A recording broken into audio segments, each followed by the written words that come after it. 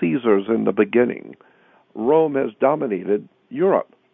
And so today, when we have kings and rulers and princes and officials who rule Europe by divine right, and the Queen of England rules by divine right, and all the different kings and princes, what are you talking about? What, define your terms when you say the King of England rules by divine right. What are you talking about? First of all, the very word divine, which we today think about in relation to God, actually goes back to the grapes and the chalice and the Holy Grail, because the Holy Grail was the cup of Christ. And what do you have cups for if it isn't to put liquid in? So in the ancient world, a grail was a cup, and you pour into the cup wine. And so in the Catholic Church has a celebration at their Mass where the drinking of the wine and the eating of the flesh of the God. And so when you're drinking of the wine comes from grapes. Where do grapes come from? They come from divine. And that's where we get the word divine, because that's where the grapes come from, is from the divine, from divine.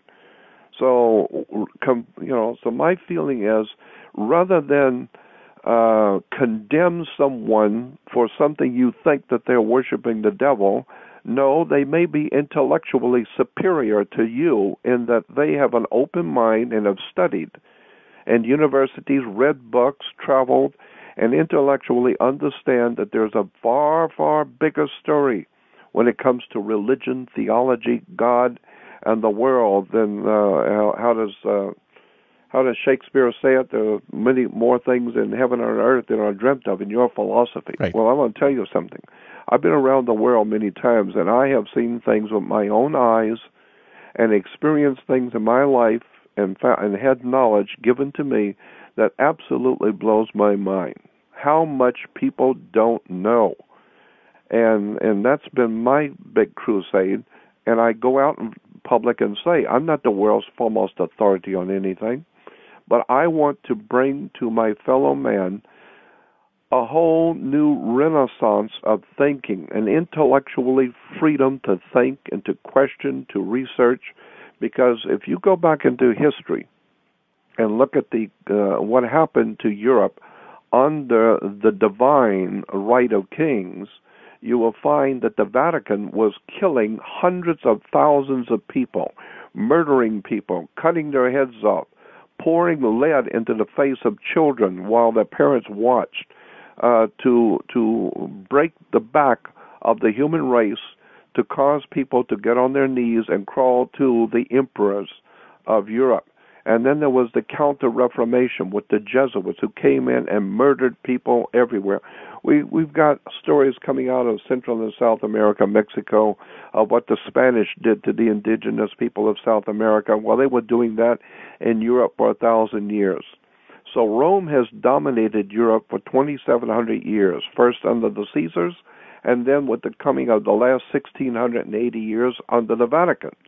And so therefore any king, ruler, or prince who would proclaim himself ruling by divine right is doing it at the behest of the Pope. He's the one that represents God, which is simply dog spelled backwards. That's why you have church dogma.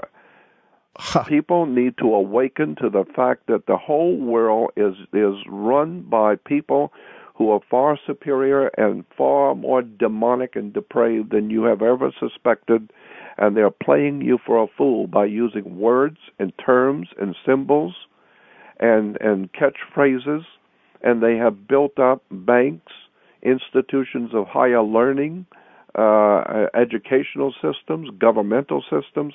All of this whole Western civilization is a sham. It's been developed by secret societies, fraternal orders. I was talking about this stuff back in 1960. I was giving lectures in downtown Los Angeles in 1963 when Kennedy was assassinated. I was on my way downtown to give a lecture on secret societies in the church and when John Kennedy was assassinated. So if there's one subject I know, and that is how world governments, banks, churches, institutions, how the entire superstructure of Western civilization is a construct that was put together a long time ago by very powerful and wealthy people, and we were born into this system, and so many of us just bought into it and have no idea in the world. And again, I would caution everyone that your decisions in life are only as good as your information. And if you haven't done your homework and figured out who's running this planet and who prints your money and how this government really operates and how your church or your synagogue really operates and where these words and terms that are used in government and finance and commerce and churches and religion, where all this stuff came from, then you better go back before you condemn anybody and start waking up and doing some reading and studying and educate yourself so that you don't sound like a fool when you're talking before intelligent people. Know what you're talking about. The Bible is filled with admonitions of be able to represent your faith intelligently, be able to explain what it is you believe, and be able to do it with intelligence, so that wise and intelligent people will show respect for your faith and for your God if you sound like you might be halfway be educated. So that's why, as much as I abhor the church today on the earth, I abhor the church. I abhor everything it stands for. But I have the highest of respect and admiration for the Bible and for the concept of God, for the idea that there is a higher divine presence in the universe, so to speak. Of that I have no problem with. I have the highest of admiration for whoever it is that has created the universe, created us. And so I don't have any problem with the idea of God and theology, but I abhor what we call today the church. It is a monstrosity. All you have to do is, if you've got any intelligence at all, if you have any self-respect at all, turn on TBN and watch people spitting on themselves and falling on the stage, and you will see thousands and thousands of people paying $50 to $100 for a seat to watch a show. I mean, that's what the word. Look at God comes. Our word God comes from a Greek word theo. Theo or the, T-H-E or T-H-E-O. Theo in Greek was God. So the study of God is called theology. And that's where we get our word theater. Comes from theo or theology, theater. So in the ancient Greek world, they had what they called the Greeks called the God show. You go in, sit down in the pew, and pay money and watch the God show, the theater. So today, that's what religion is. It's a theater. It's a show. You go and sit down, pay money, and watch the show, and it looks very, very holy and reverent and makes you feel good all over. And you come out equally as ignorant as when you went in. And 48 years later, you're still going to the same God show and cannot answer a question intelligently. You've done no research. You can't read. You've never thought about anything. You can't answer any question concerning your faith.